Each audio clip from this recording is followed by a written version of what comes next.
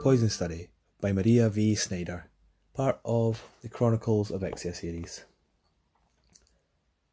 After I stripped my bed of its dirty sheets and stretched out on the mattress, my impression of Marge as a harmless grump with a grudge evaporated.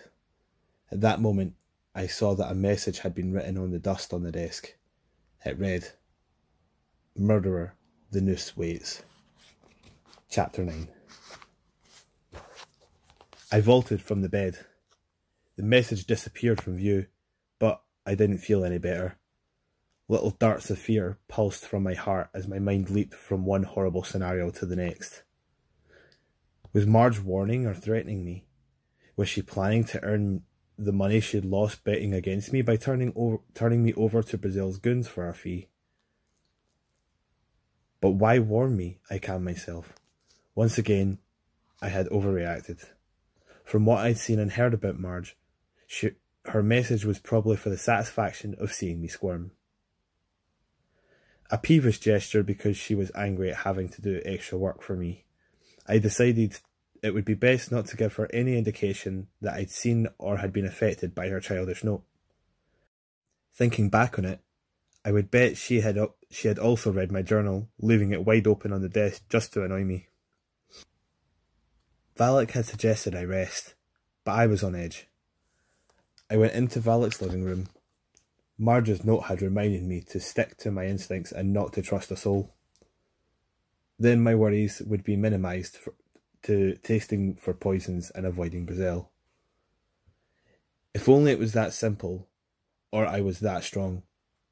Naivety and blind trust may have been driven out of me by Brazil and Riyadh, but deep down in the small corners of my heart, I still clung to the hope that I might find a true friend. Even a rat needs other rats. I could empathise with the rats. I, too, scurried around, looked over my shoulder, and sniffed for poison traps. Right now, I scrambled just to stay alive until the next day.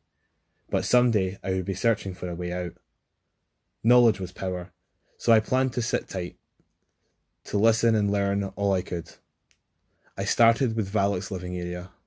Lifting a rock off one of the tables, I began to pick my way through the clutter in his suite.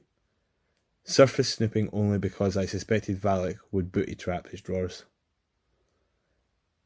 I found a couple of texts on poison that interest me, but their contents dealt mostly with assassination and intrigue. Some of the book had worn leather bindings and were written in an archaic language that I couldn't decipher.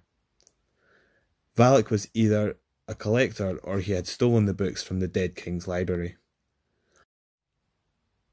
I was at the bottom of the stairs when I noticed a diagram of the castle's layout. It had been wedged into the corner of a picture frame hanging on the right wall of the staircase. Finally something I could use. As I examined the map, I felt as if a translucent mask had been lifted off my face, allowing me to see the castle clearly. Postponing my explorations of the rooms upstairs, I retrieved my journal. The map was displayed in full sight.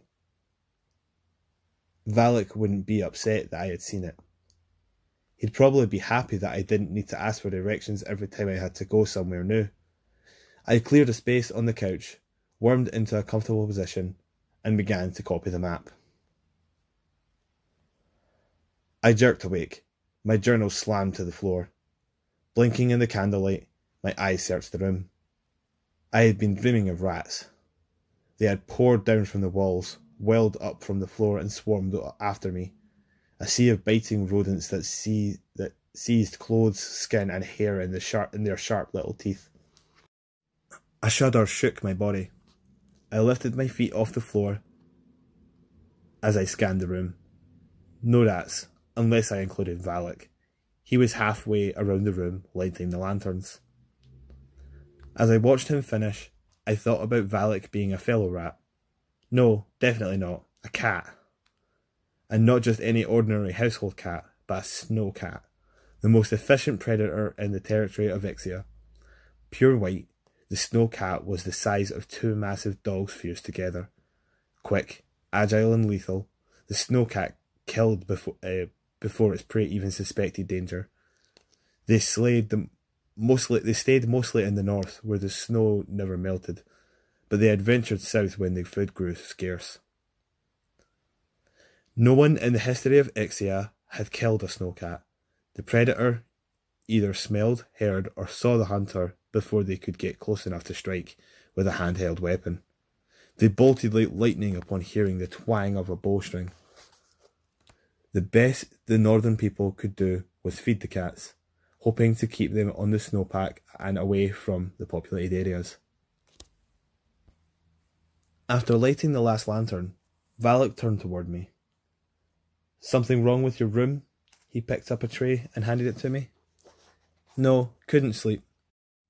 Valak snorted with amusement. "I see." He gestured towards the tray. "Sorry your dinner is cold. I was detained." Automatically testing for poisons, I took a couple of small spoonfuls. I glanced at Valak to see if he was offended by the gesture. He was not. His face still held an amused expression.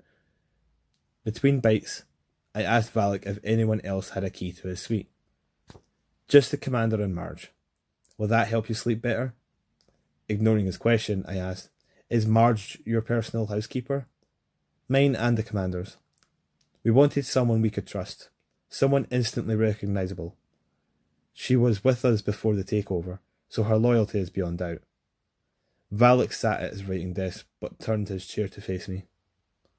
"Remember when you were in the war room?" Confused by the change in subject, I nodded. "There were 3 generals in the room. Brazil, you knew, but can you identify the other 2? "Teso and Hazal," I answered, proud that I had remembered. "Can you describe them? Hair colour? Eyes?" I hesitated as I thought back. They had worn generals' uniforms, and they had been eating lunch. I shook my head. "I think General Teso had a beard." "You identified them by their uniforms and didn't look at their faces, correct?" "Yes. That's what I thought. That's the problem with with the uniform requirement. It makes a person lazy. A guard will see a housekeeping uniform and just assume the person belongs in the castle.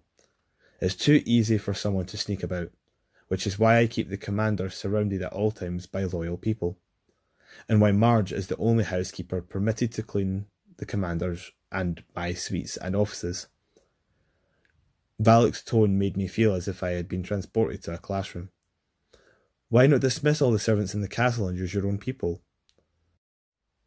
Soldiers make up the majority of our army. Civilians who joined prior to the takeover were made advisors or given other prominent positions. Some of the king's servants were already on our payroll, and the others we paid double what they earned working for the king. Well-paid servants are happy servants. Does the entire castle staff get paid? Yes. Including the food taster? No. Why not? I hadn't even thought about receiving wages until Valak mentioned it. The food taster is paid in advance. How much is your life worth?